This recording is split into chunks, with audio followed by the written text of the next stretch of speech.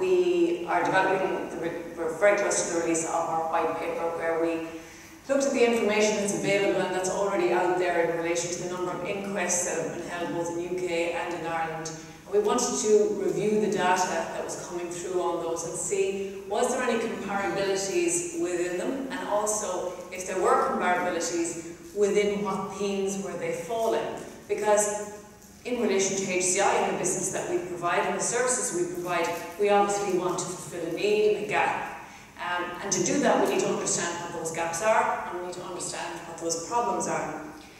So, just briefly going to run through this. Ms. Staff has gotten a lot of review already today, but in relation to the findings, when we went through these, you'll see the headings coming through in a number of cases.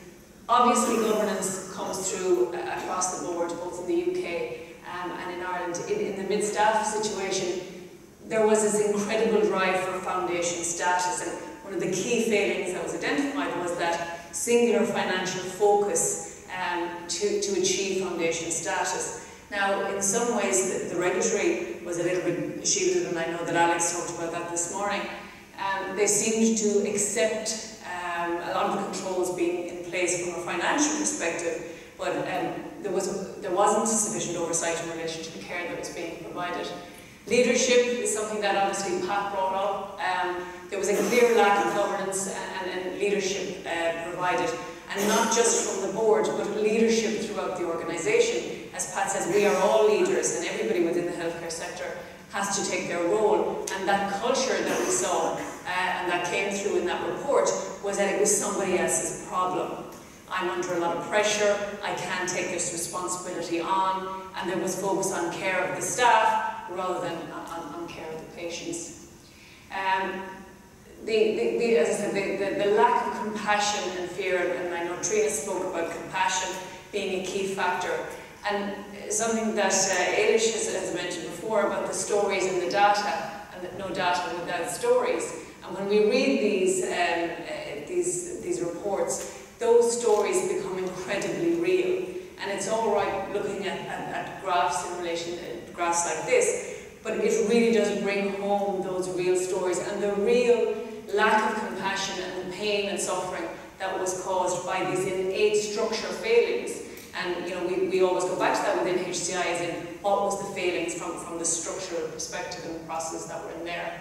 Risk comes through time and time again, both being ineffective in relation to the risk registers and a constant state of flux within the organisations, and the lack of recognition of the risks that were associated. Linked with that is in relation to complaints and incidents, where they had this information that was coming through in incident and complaints and whistleblowing, but that they weren't actively being taken on board, and we weren't gleaning the information that was coming through in relation to them. There was generally a lack of board awareness. The board were particularly interested or singularly interested in relation to the financial situation and status of the hospitals, and not so much so on the person-focused centred care that was being provided.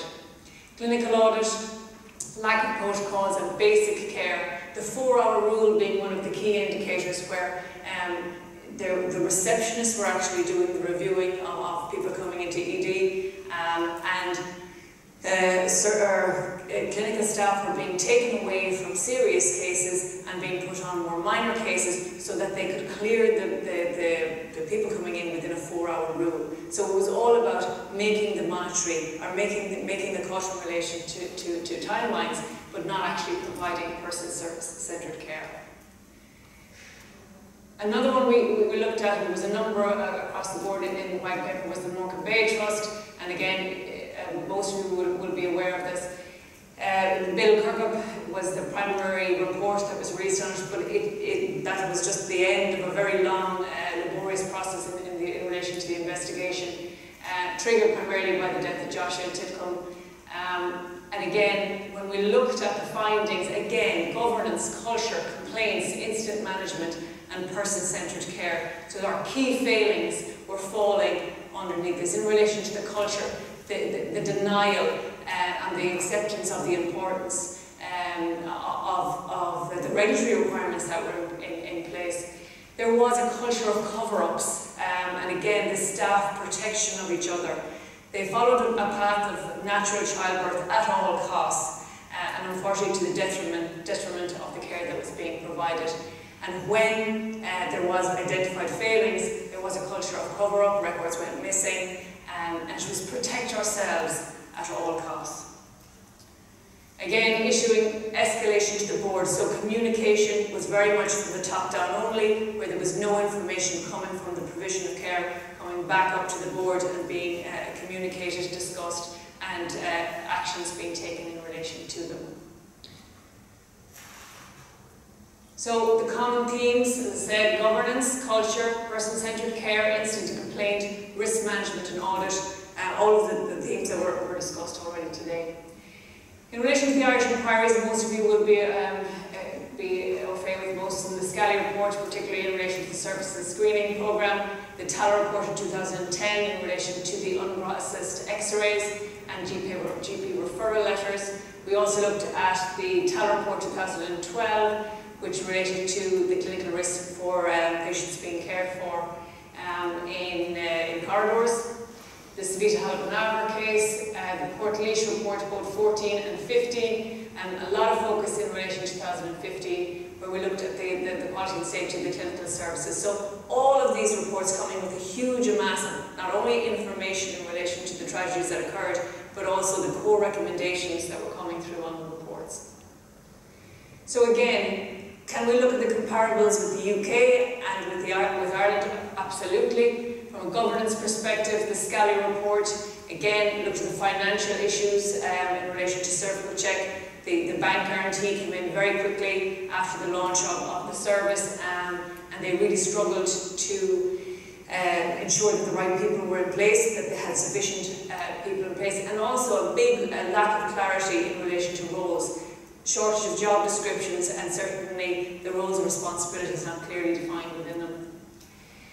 The Talla report in 2010, again, systemic weaknesses, both from the management and the board, and providing that strategic direction and supervision of it, a lack of strategic planning and goals and objectives that were being set. Portlaoise, again, major deficiencies in corporate and clinical governance, accountability and performance management.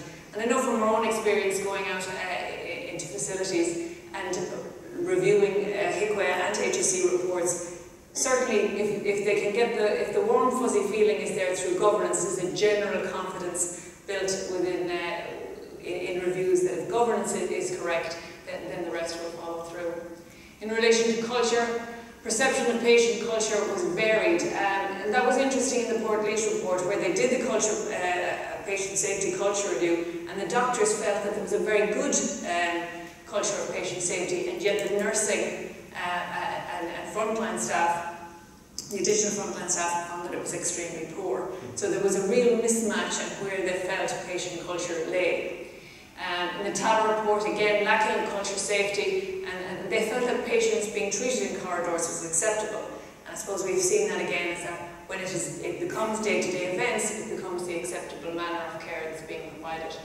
And again, the Scally report, a major cultural shift in relation to open disclosure, a huge body of information provided in relation to open disclosure, and the inconsistencies in the application of that within a number of organisations. With the Savita, the lack of provision of basic fundamental care within the person-centred care, and we saw that both within the NHS inquiries also, that there was a failure to recognise risks of clinical deterioration and a failure to escalate these concerns. And again, as Trina said, in many cases, that fear to speak up when it's identified that there's issues in the care being provided. In Portlaoise, poor outcomes that likely could have been prevented was not adequately or satisfactorily acted upon, and families treated in an appalling manner with limited respect, kindness, courtesy and consideration. And again, in the Morecambe Bay, that was reflected where the parents of baby Joshua went to the nurses, and they said they felt that the baby needed antibiotics, that he was in distress, and again, on a number of occasions they were told the baby is fine, and they never got to see a doctor. So those concerns were never escalated within the person-centred care. Risk management, again, throughout all of the reports, there was issues in relation to insufficient risk management, weaknesses in the controls, gaps in executive oversight, poorly developed, and in many cases the information that was coming through from incident reporting was never coming through into the risk management. So problems that had already happened were not going back in to the risk registers and being effectively addressed. Incidents, audits and complaints, again, we saw that in many cases the incident reporting is very proactive, or reactive should I say, rather than being proactive, and there was no trending of the data, and this is where we talk about primarily in the learning, and John spoke earlier I think in relation to hospitals being awash with data, but there was never any learn and taking from the trends that were coming through in the incident and complaint management.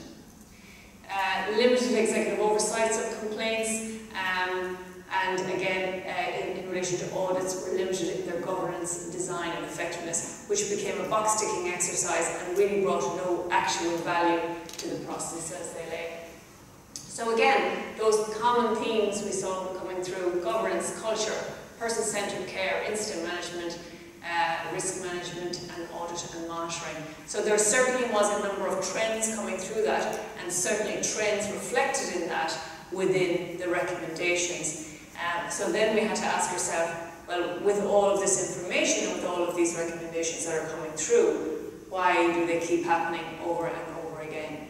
And why do we not have effective action in applying the recommendations that come through on those?